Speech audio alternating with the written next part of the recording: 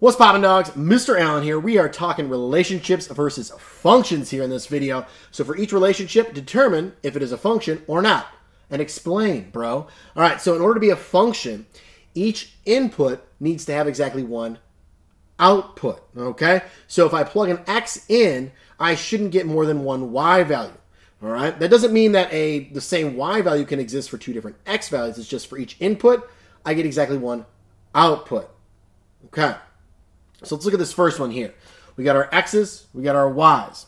Maybe we should have that listed here. X, y. Okay, cool. So -2 maps onto 0. Great. 5 maps onto 1 and a 2. I can't have that. This is my input. I got more than one output. So nope. No. Okay. My input there had more than one output. Not going to be a function. It's just a relation. Okay? Cool. Let's go over this graph here. I've got what looks like a negative absolute value function here. So if when I'm looking at a graph here, I can actually use what's called the vertical line test. And if it only goes through once, I'm good to go. This one is good to go. Notice that any x value that I pick along here, I'm only going to have one y value along this graph. Whereas like this one here could have looked like a sideways situation here. You have more than one y value. So there we go. So this one is yes. Okay, easy test there is the vertical line test, all right? Next one here.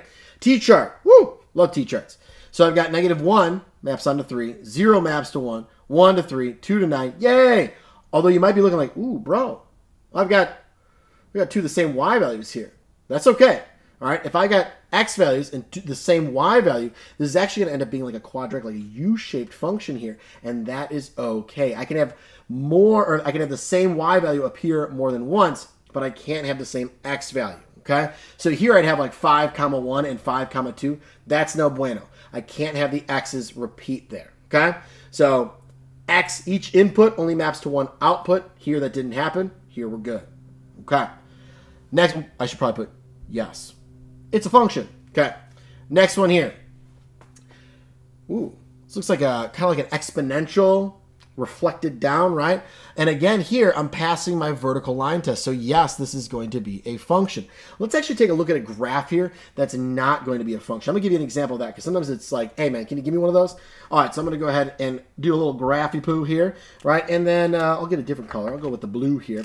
If I had something like this, let's just take our absolute value and have it like the other orientation, right? This is not, no, that is not going to be a function. It would cross through a vertical line more than once at any of these spots over here, so it's not a function. If I were to assign some values here, let's say this is 1, 2, let's go 3, and this is going to be 1 and -1. So here what I would have is an ordered pair of 3, 1 and 3, -1. I know it's not that great a line, but what we'd see is 3 mapping onto 1 and 3 mapping onto -1, kind of like we saw the 5 due to 1 and a 2 here, okay? So that's what you kind of see here on this graph, or perhaps even in a T-chart, right? We don't want that. Okay, so there we go. We have functions, yes, yes, yes. Just relations, not functions.